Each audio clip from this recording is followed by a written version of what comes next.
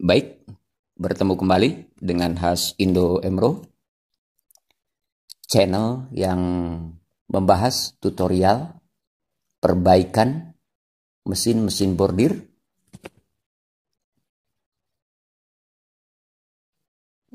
mekanikal, elektronik, dan kelistrikan.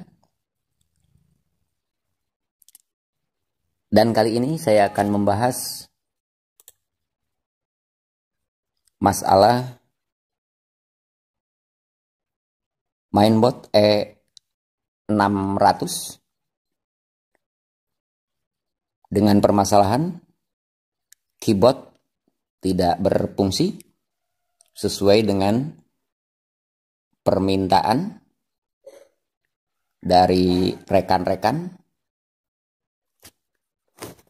yang punya permasalahan mainboard E600 dengan keyboard yang tidak berfungsi. Oke, ini tampilan sebagian dari mainboard E600.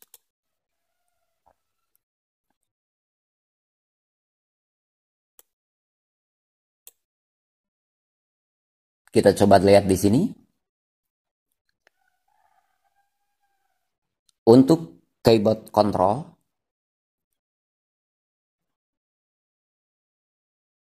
di sini ada IC microcontrol dengan tipe AT89C2051.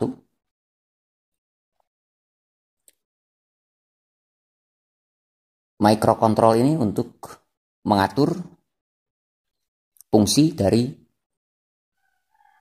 keyboard. Oke. Kita lihat koneksi antar komponennya.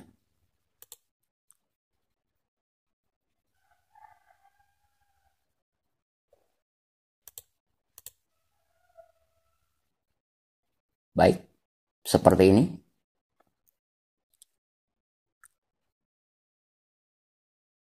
Dan untuk fungsi keyboard hanya ada beberapa komponen. Di sini ada kristal osilator, resistor, microcontrol AT89C2051, IC 74LS145, dan tambahan-tambahan resistor lainnya yang tersambung ke konektor yang menuju ke kontrol panel.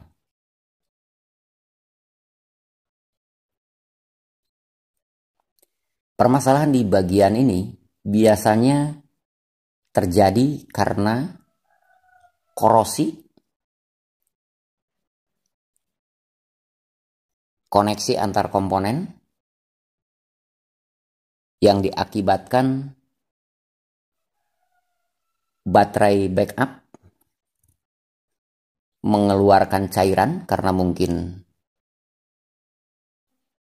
lama dipakai.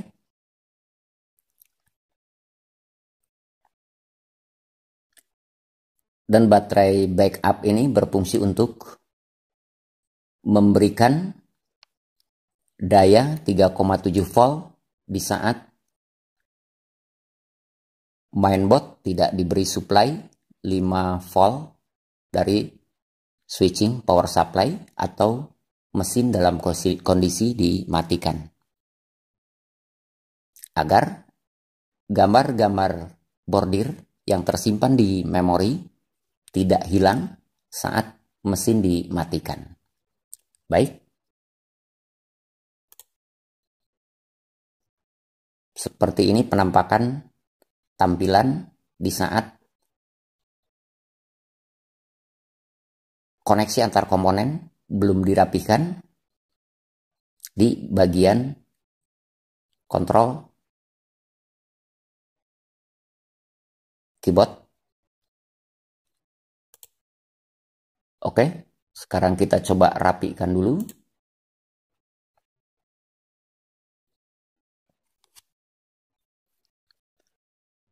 Untuk microcontrol 89C2051 ini terisi program atau coding. Jadi bila mana kalian menggantinya atau membelinya di toko mungkin masih kosong dan harus diisi program. Dan untuk mengisinya harus punya perangkat IC programmer.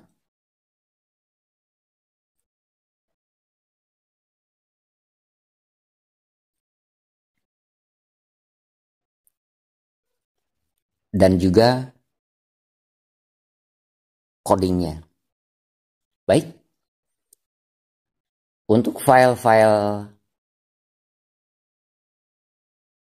yang saya jelaskan di sini bisa di-download dan linknya ada di deskripsi video.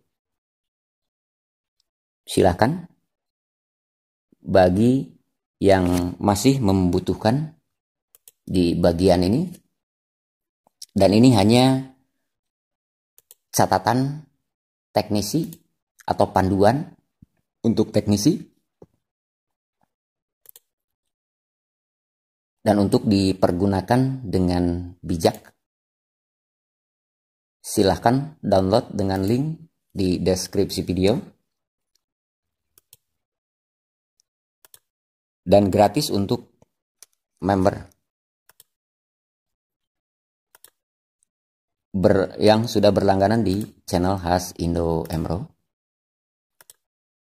Dan file VCD ini bisa dibuka dengan software desain PCB OrCAD versi 9,2.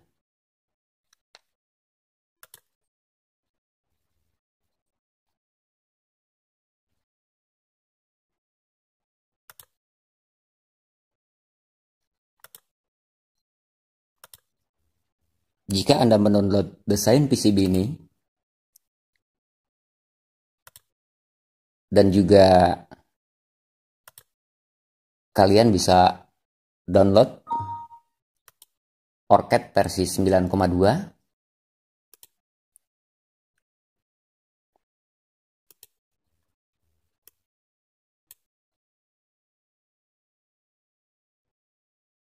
dan cari linknya OrCAD 9,2 di Google agar file PCB yang saya buat bisa kalian buka seperti ini.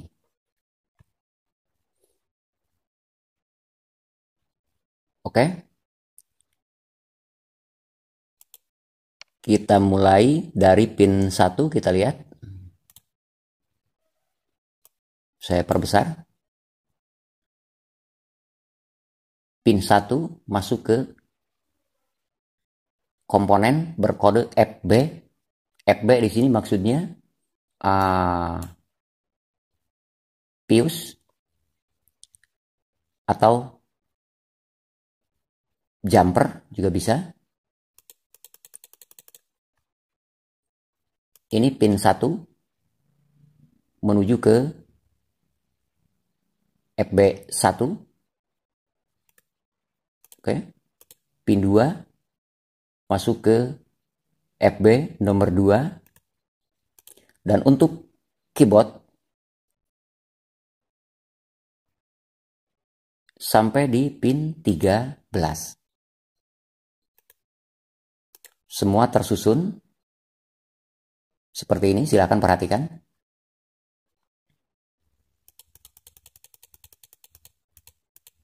Oke.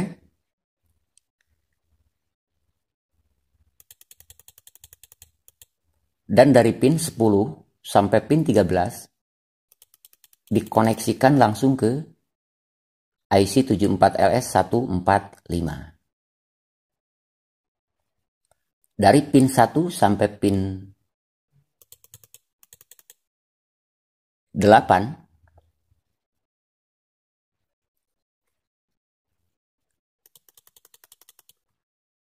dikoneksikan ke EP, lalu resistor 330 ohm, dan di atasnya ada resistor 1 kilo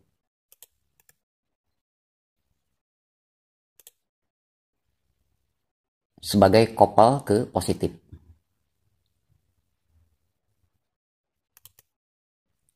Dan langsung terhubung ke pin 12 microcontrol 2051. Di sini juga di sebelahnya ada resistor 10 kilo sebagai kopel. Oke.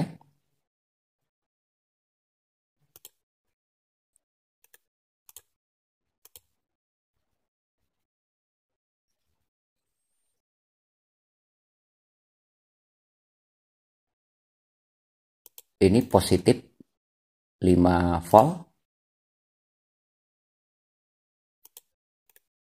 Dan ini negatif 5 volt.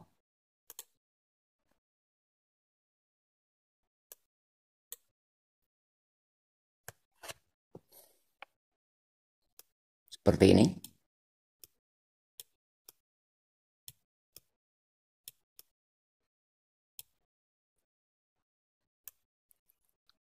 Dan dari AT2051 ada juga yang terhubung ke chipset lainnya.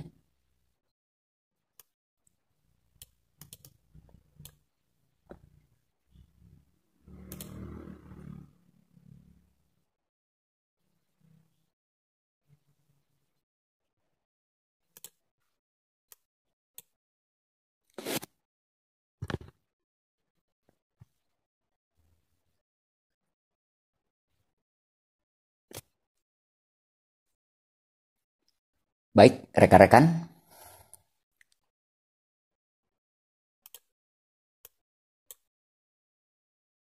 Hanya sampai pin 13 untuk kontrol keyboard. Dan selebihnya ini koneksi menuju ke LCD. Untuk LCD dan penjelasannya mungkin nanti di video selanjutnya.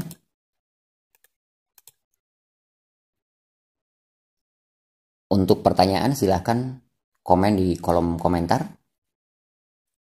Jangan lupa subscribe,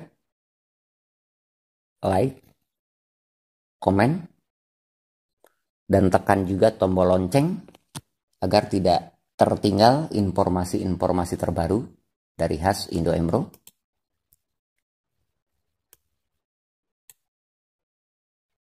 Terima kasih. Salam khas Indo Emro.